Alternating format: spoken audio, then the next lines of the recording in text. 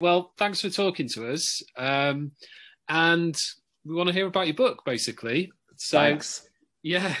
So, can you just, yeah, sort of tell me where the idea came from, when you decided you wanted to do it, Mhm. and what it was like putting it together?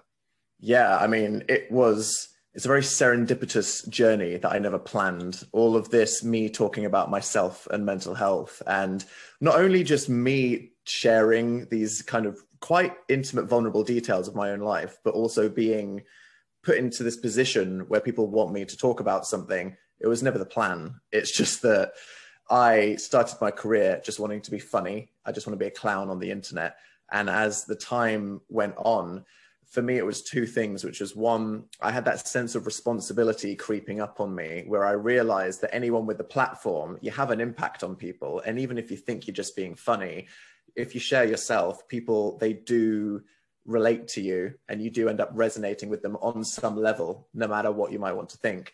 And also just for me creatively, I have always been so career focused and one of those guys that really just pushes my well-being to the back to just be like career, career, career. Yeah. And after years of me doing that, it just got to the point where I couldn't do it anymore because it was not only just affecting my ability to be good at my job and be friends with people and a nice person to be around, but just creatively as well. It was this real hump where I felt like if I don't sort my life out and really get on top of these problems that I know are lurking behind me, then I'm just not going to be able to go forward. And it was only that led me to talk about my experiences with depression in that YouTube video, Daniel and Depression, that I uploaded in 2017. And, that was a huge moment for me because even 5 years ago, there was such a taboo around mental health. I know these days a lot of people go, is that over? We're also open about mental health now. So like mental health, we will talk about it. But just 5 years ago, completely different world. And I thought not just like quite silly, it's like bringing up a word like depression, you think, oh my God, is this going to destroy my career? Are people not going to want to work with me? Are my friends going to think I'm strange? But just being vulnerable, especially on social media, we know what Twitter's like, is surely the worst idea you've ever had in your entire life. But I was honestly, and this is the first instance in my life where I was surprised by the reaction I got from humanity, because my upbringing, my experiences in life always led me to believe I was just very cynical and to always be very defensive and to protect my vulnerability. Actually, when I shared something that was so raw, people really, they appreciated it.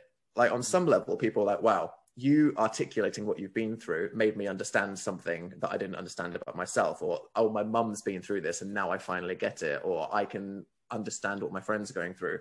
But just some people saying, you sharing this and being so honest made me connect to you more as a person. And that for me, it was this first moment of saying vulnerability is okay. Because sometimes when you open yourself up, despite the fear, despite, how you feel like you might be judged, how it might affect your life, actually, people appreciate it because this is how we all think and feel. We're all vulnerable. We're all trying to protect ourselves, put up this front, focus on our careers, push everything to the background. But there is an inherent truth that when you open up and tell people how you really feel, not only is that a weight lifted for you, but it lets other people in.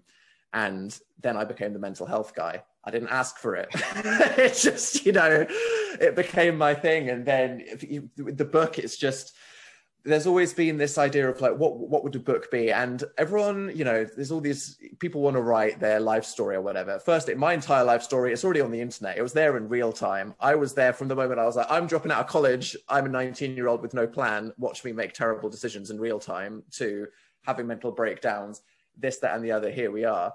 And also I'm like, I'm 12 years old. I don't have a life story to write about yet. I'm not going to do that. And then the idea of a mental health book, here's the thing. There are a lot of mental health books out there already, but people don't read them because they're boring. And this is me. And it was this moment where I was like, why haven't I gone on this mental health journey to improve my own well-being sooner?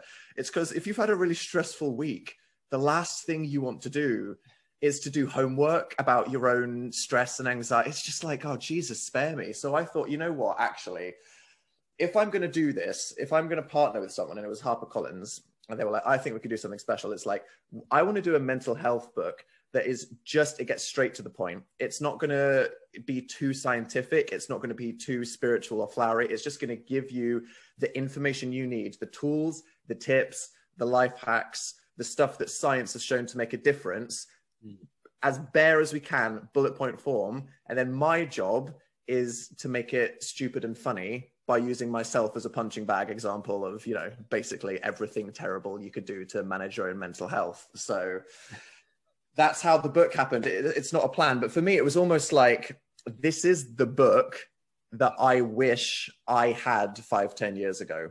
And that's what I hope it can be for other people. Right. So no pressure. Yeah. Yeah.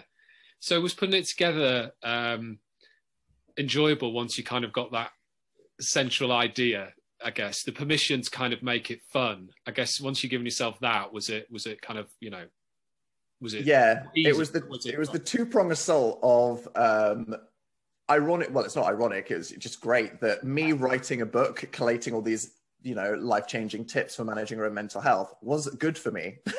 You know, 'cause the process of writing the book was kind of like reading it. So I got firsthand that it was like, oh my God, I needed the experience of putting this knowledge together so I could learn from it myself. So just on the informational side, it was, you know, it was hard, it was intense. It involved a lot of me looking at myself in the mirror, thinking about all the advice I was asking, and then going, am I preaching any of this? No, absolutely not. There's that clash where you go, okay, well, I now know all the XYZ things I should be doing, and to what extent I am not doing any of them. That's why I worry all the time. And then the personal funny side, it's kind of what I've learned from what I've done just trying to be funny, is it's a bit of an excuse to give yourself therapy, where you've set yourself this brief of, I'm going to tell this story, I'm going to make this point, I'm going to make this joke about something. And in trying to find whatever story you're telling or joke you're making, there's actually a bit of a moment of self-reflection in there. So it's always fun to have an excuse just to tell a story and be funny. It's what I love doing. But for me, it's been not just an interesting learning experience that I needed, but it's been very emotionally cathartic too, for sure. What were some of the main things that you kind of learned that were kind of new and that particularly sort of grabbed you or changed you even? I mean, for me, one thing is just the 360 around your lifestyle, which is that, you know, there are things we can all do, because the book is structured very practically into 3 parts. So the first part is, what are things you can do right now to change how you think or feel if you're feeling overwhelmed? The second part is lifestyle. What changes can you make? And then the third part is going deeper, looking in kind of more long-term things about readjusting your mindset and working out what makes you as a person.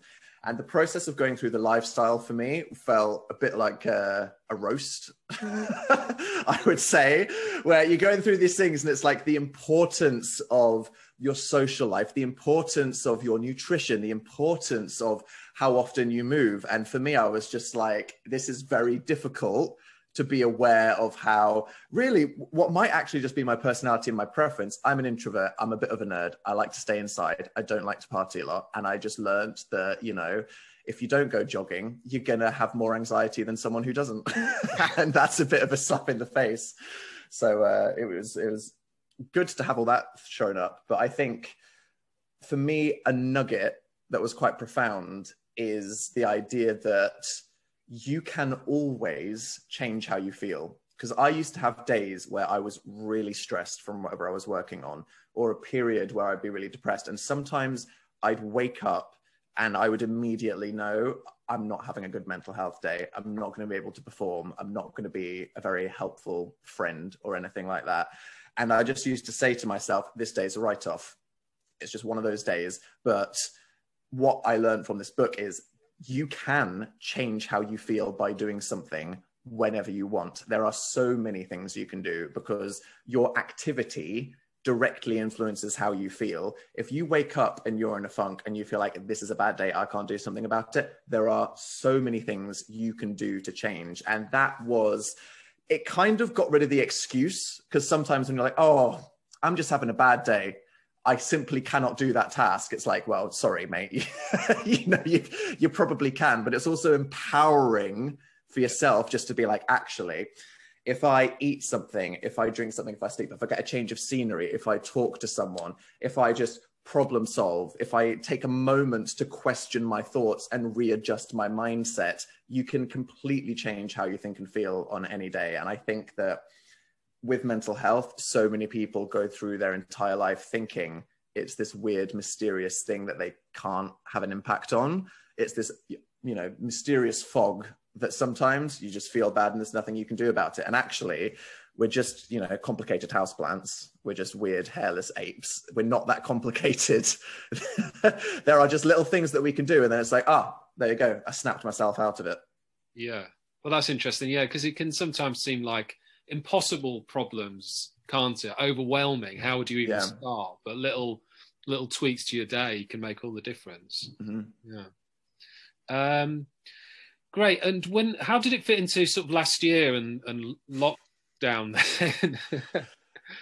I mean, it was almost a bit on the nose that I ended up doing this big, journey into the world of mental health and back whilst locked in a little Harry Potter cupboard. I'm an idiot, and I am at this exciting point in my life where I'm about to own a house. Big. I'm an adult. Go me. I've been renting in London for 10 years. The other day, I, just as a fun exercise, worked out how much in rent I've just given to some random landlord over the last 10 years. And I felt incredibly depressed. Don't do that. Mental health tip. But I made a rookie error of believing some builders when they said that my house would be ready in 6 weeks. And it took 6 months, longer than I thought. So me and my friend Phil moved into essentially a Harry Potter cupboard under the stairs type situation, surrounded by all of our belongings and boxes. And I have been trapped in this cupboard. And it has really, the idea that this book is coming out at this time when not only am I about to move house, but our society is opening up again. It's like, it's almost a divine intervention that's saying there is literally no better time to sort your life out. And I think it's great for everyone else because we've all gone through, so much. It's like this collective trauma of what's happened with the pandemic and just the dent to our lifestyles and ability to self-care. Not only have we had all the joy ripped away from us, but just those lifestyle things that I say are good for your mental health. People haven't been able to go to the gym. They haven't been able to get support from their friends. Some people have been forced to move back in with people that were probably not conducive to good mental health. And this is a new chapter for everybody. And even for me, I'm seeing it as I can go to this next step and not just fall back into bad habits that I had before. This is a great time to just flick through this own little book that I did for a few days, get a couple things in my head and go, this is a good time to put a pole in the ground and say, I'm going to move forward, do it in a good direction that makes me healthier and happier. So yeah. What key things are there? Are you doing like new fitness stuff or like what? Yeah, I mean, I should try, shouldn't I? There's a lot of that. A lot of it as well. I mean, not just the lifestyle stuff, but a lot of the best practices for managing your own thoughts, because I am a serial worrier. I'm one of these people that thinks myself into oblivion. I spend a lot of time up in my head. It's good for solving problems because I guess I'm quite analytical, but what it means is I'm not very present. I don't really live in the real world. I spend a lot of time worrying about things in my head and kind of hypothetically prophesizing my own doom. And one of the things in this book is, even just the very basic concept of mindfulness, realizing that you are not your thoughts. If you get a negative thought into your head, actually, that's just your brain's suggestion that you should feel stressed about something and this, that, and the other. But we don't have to stay fixated on these worries. So as much as for me, I am going forward thinking about how can I change my lifestyle. I've spent the last 10 years, I've been going to therapy. I've been looking deep within myself, asking questions about authenticity, confronting my sexuality. But for me, it's even just day to day, having a better relationship with my own mind, that when I get these emotions or thoughts that kind of want to spiral me into a panic or just make me feel very stressed, just to talk back to myself with the right attitude and say, okay, I don't need to go down this rabbit hole that just got sprung up by this thought in my mind. I can actually just acknowledge that it was an idea that my brain had for something to think about, and I can choose to do whatever I want with it. I can solve the problem. I can break it down. I can ask for help, I can give myself a reality check, or I can just acknowledge the thought and say, no, thank you. I'm going to do something else with my day. Because being present is a real struggle for me. And that's the thing that going forward, I know I need to be a lot better at. Yeah. Just going back to when you first sort of posted video about depression then, what were you like then? Can you notice the difference, or are you aware of the difference between you then and you now? I mean, it's absolutely profound. I would say that me, age 26, was just someone that didn't question anything. And I think a lot of people relate to this, especially if you're in a period of your life when you're so career focused that you just think, I have a priority, which is that. And if I've got any emotional baggage or weird things that I need to work on or adjustments, it's just not important right now. And for me, as I said, I hit that wall where I felt like I couldn't go any further because I'd run out of rope, it all burnt away, and I had to address it. And, you know, for me, obviously, there was the huge issue of my sexuality, which had an incredible impact on my mental health, my entire life story from childhood to how I was perceived as a public figure, how I operated day to day, and even my own acceptance of a thing that I knew was true deep inside me that I had this incredibly toxic view of at the time. I needed to understand that. I went to therapy and I learned a lot of things just about the way that I would talk to myself and beat myself down and tell myself that things are the way I are and there's nothing I can change about this. I should tolerate certain situations, and that was all wrong. So I've become a lot better at being fair to myself, just really feeling comfortable accepting my own vulnerability instead of seeing it as I need to build up this huge wall to protect myself. It's that sometimes you can let the wall down, not just to be honest with yourself about what's going on in your life, which is important if you ever want to change anything for the better or if you want to grow, but it's also you get closer to other people when they feel like they can really see you. And unless you ask for help, you are always going to struggle. And the number one thing, you know, just to spoil the entire book, and I say this as an introvert who doesn't enjoy it, but the number one thing for supporting your mental health is being able to get support from others, just feeling seen and heard, listened to, and that someone has acknowledged what you're going through is an immediate lifesaver that tethers you to reality. Because we all have these things that we don't share because we're afraid of them, these thoughts we don't want to acknowledge, and the stresses we don't want to burden upon other people. But the moment you just feel like, I've got it out there, I know it's real, someone else has seen me, even if they give you the worst advice ever or they're not a great listener, just putting it out there into the world means it's not this little thing gnawing at you from the inside. Yeah, absolutely. Have you found that that your job has sort of changed then in some ways, you know, as you, because obviously you know, part of being in your line of work, you are exposing yourself, you are sharing a lot, but have you found that you're sharing more than you did before, or doing it sort of in a different way?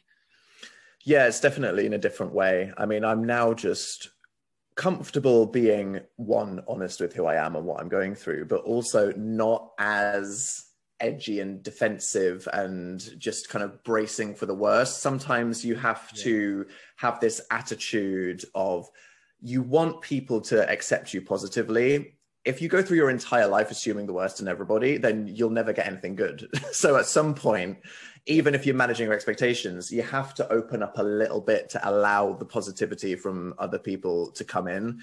And you know, part of it is it all just used to be joke, joke, joke, funny, funny, funny, laugh at myself. Now there is an element of responsibility, knowing that, you know, even as if I was like, no, there's no emotional vulnerability here. It's all laughs and I've got you at a 6-foot pole. Someone would just be like, you may not want me to say that I've resonated with something that you've said and I feel like I have a connection with you, but it's there. Therefore, you have the power to have a positive impact. And that has simultaneously made everything slightly harder because I know that there's a weight to everything that I do, but it's also made it a lot more important and therefore satisfying. So it's better.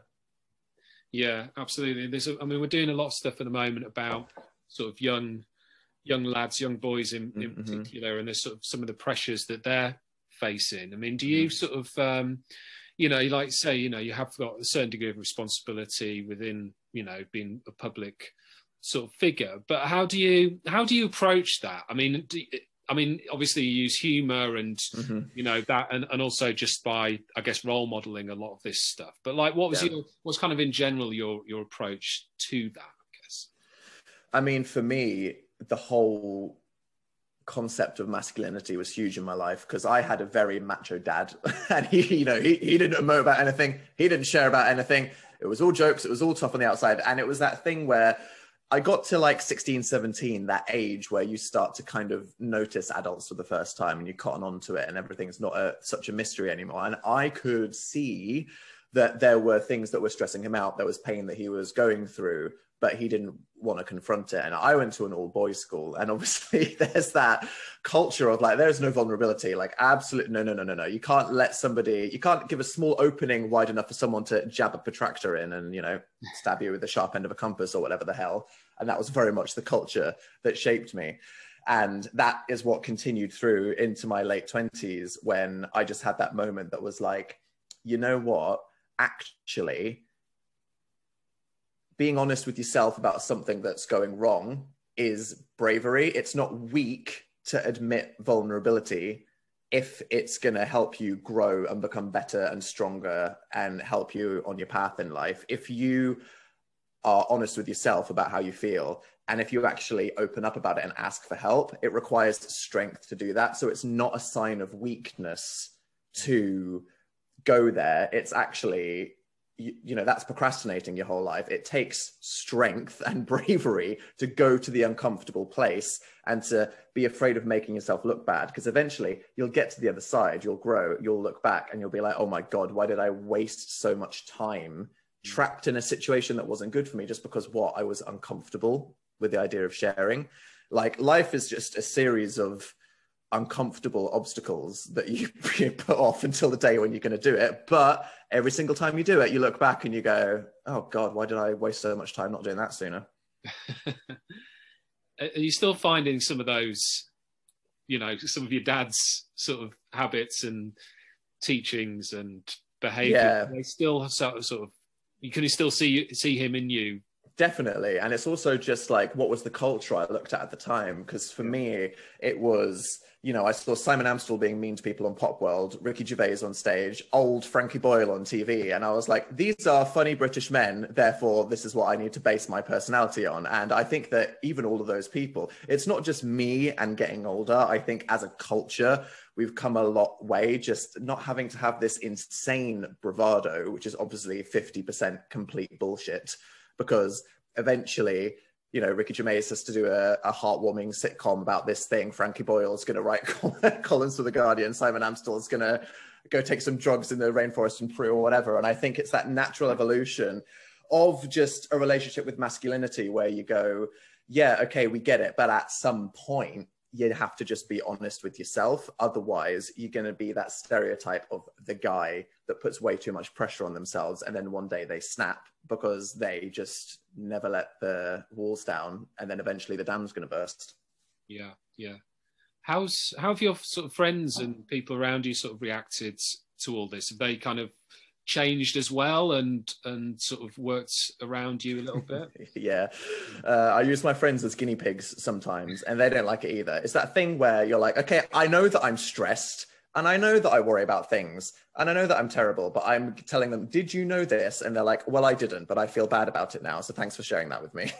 So there's a slight element of that, but it's all in that mutual love mindset where, you know, that even if something is an uncomfortable growing pain sometimes or a bit bothersome, it's like, right, well, actually, I know that if I do that, I'll feel better the next day. So yeah.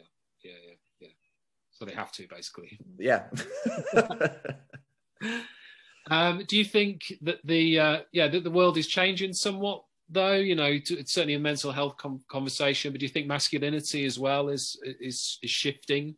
Definitely. I think that, you know, roles in society, we're just, you know, it makes you realize how Neanderthal the whole thing has been. And it's that idea that really, the truth is, as a man, you should be able to do whatever you want and say whatever you want. And if you have a personality where you're like, you know what, I've got a stiff upper lip and it works for me, good for you. But if someone else is like, I feel pressured to hold this in, and I feel like eventually I'm going to crack because I've got too much of a burden on me, I can't open up, I have to be big, I have to be strong, I have to do this, that, and the other.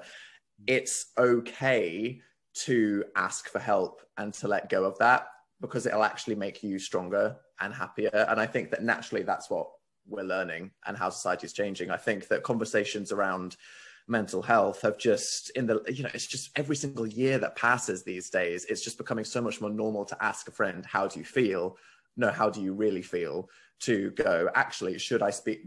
I've been feeling like this for a while. Now I know it's not normal to feel really bad for a long time. I'm going to go speak to a doctor.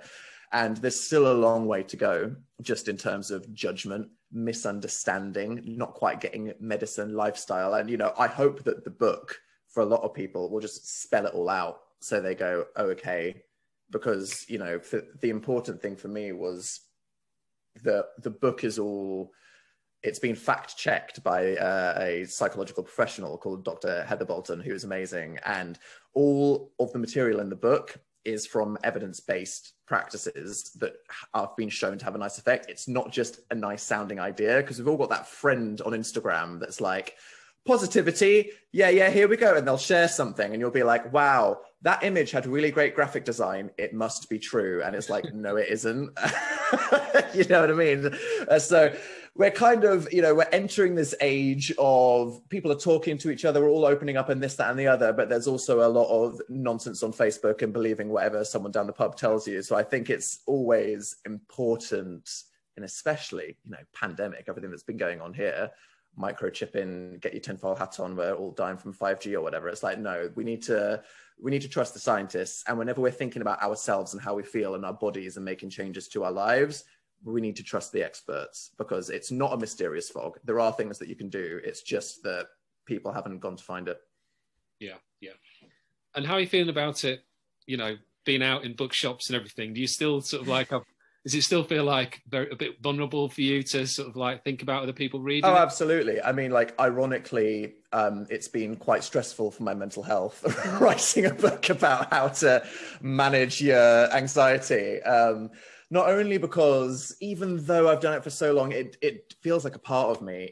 Every single thing we talk about in the book, whether it's how to get a good night's sleep to, the benefits of sex, or going to therapy, looking at your, family tree, thinking about your psychological makeup. I am using myself as an example for all of it so that people can see something to relate to and also just feel less weird. I didn't want anyone to think like, oh, well, I relate to that, but am I weird? So I'm there just bearing it all, punching myself in the head repeatedly for laughs. And it's also just that I really care about it. Like, I genuinely think that it's such an efficient book. It's not 400 pages of waffle and my life story and going off on a topic. It's just like, here's what you need to know. I'm just going to make the point, get over there and go. And I feel like it's at such a good moment, and I'm nervous because it means a lot to me, and it's what I've been doing while I've been locked in a hole for 6 months. But it's also very exciting, and I'm very proud of it. So that's how I need to reframe it in my mind if I'm taking my own advice. Brilliant. Final couple of things. Is there like one section that you'd love to show yourself when you were sort of like, say, 17, 18? Is there like one particular bit? Oh, definitely. It's just that whole idea of you have to be honest with yourself about who you are and what you feel if you want to solve the problems and feel better. And that sometimes, depending on your circumstances, there are things that you can't change, but you at least need to acknowledge those things to know that someday you can change it. So, if someone's 17 and they read my book, they might be like, I can't change who I live with or what I'm doing with my life or this, that, and the other. But at the very least, you have to be honest with yourself about what your issues are so that you can know the path to growing. Because, hey, life is short. So none of us should waste any of it lying to ourselves. And what else are you up to this year now that we are emerging? What have you got planned? What else can you tell us about?